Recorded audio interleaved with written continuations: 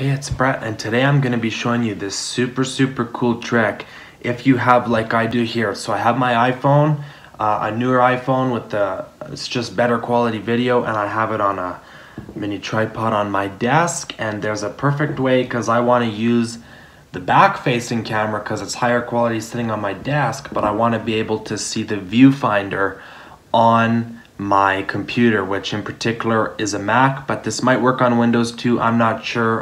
Comment and let me know if it does. I'm going to show you how to do it. You have your iPhone there. Make sure it is plugged in with the cable and USB into your Mac. Open up QuickTime Player and then go to the top here. Select New Movie Recording. It's going to open up the webcam first. I have a little sticky over it, and then just select that, Brett's iPhone, and then it'll show up your iPhone. So check that out.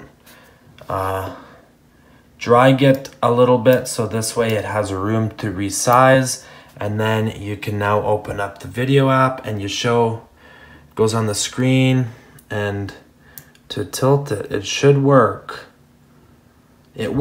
Sometimes it works, sometimes it doesn't, but it should actually tilt. Maybe if I make this one smaller, because I noticed that did it before. Well, now it's just not going anywhere. Oh well. But yeah, I think if you unplug it, sometimes it works, sometimes it doesn't, where it turns, so that way it's the same as vertical. Just unplug it, plug it back in. Let me actually prove it. So I just put the camera down, unplugged it, and plugged it back in. It should work. See, there we go. And then you can then set this on your desk, just like that. And you can have it, as a viewfinder on your desk, which I think is pretty rad. So hopefully this helps. It's a pretty cool thing. Got my LED light here, so it's super convenient to film videos on where, everything is simple. One thing to note also, don't click record on QuickTime because then it's going to record all the other stuff too.